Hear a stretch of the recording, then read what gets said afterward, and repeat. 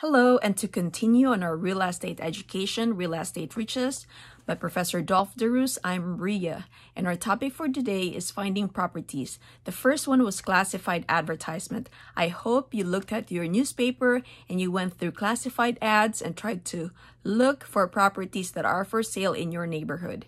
Number two way of finding properties is the real estate magazine. The real estate magazines are usually found outside the real estate agency, and they are for free. Now, when you flip through the real estate magazines, you will find several properties in a particular area. It will give you the color, it will give you the information such as if it's a 2-bedroom, 3-bedroom with this square footage.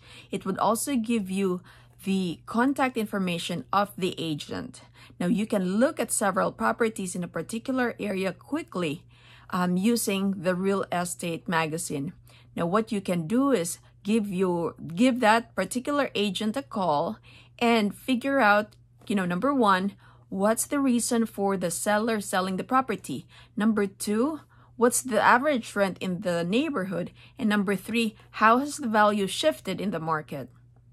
Now, in the book, the author bought a property using Real Estate Magazine, and he found it at the bottom corner of the Real Estate Magazine in between the 200 to 400,000 range of property. Now, he said that the property that he bought was a small cottage with 2-bedroom, and it has a weird phrasing. It says, we accept offer over 20,000. So initially, the author said that it was a typographical error. And so he called the agent and asked, is this a typographical error? And the agent said, no, it is not a typographical error. It's actually correct.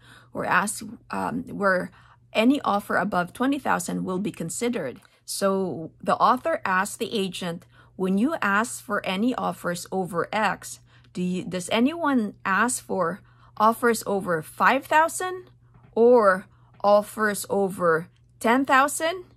And the agent said that buyers usually do not offer over 5,000 or offer over 10,000. The buyers usually just offer minimum. So the author then offered the minimum, which is 20,000, because in the real estate magazine, there was a weird caption that says, anything over 20,000 is considered. So he put in an offer of 20,000 and he waited. Now, the owner of the property was the bank because the owner actually had problems and could not pay it. So it went into foreclosure. So the bank wrote a letter back to him in 2 weeks' time. And the bank said that the property is worth over 20,000. Make us another offer. And so he did. And this is what he wrote. And I'm going to read it to you.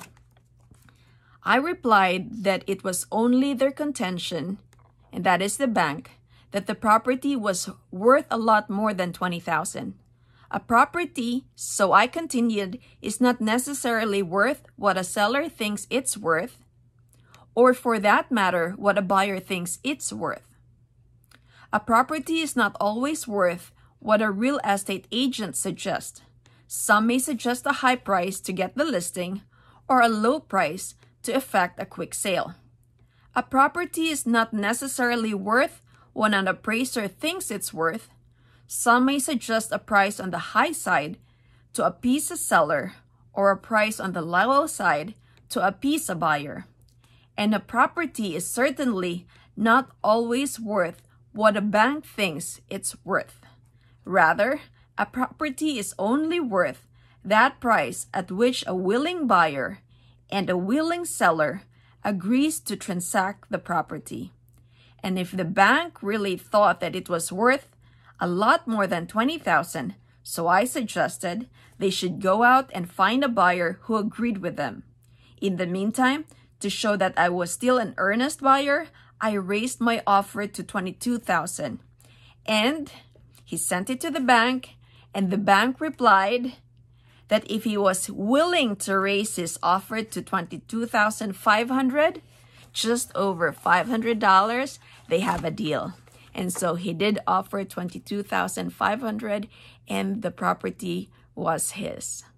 So that's that for today. I hope you learned something. Take care and God bless.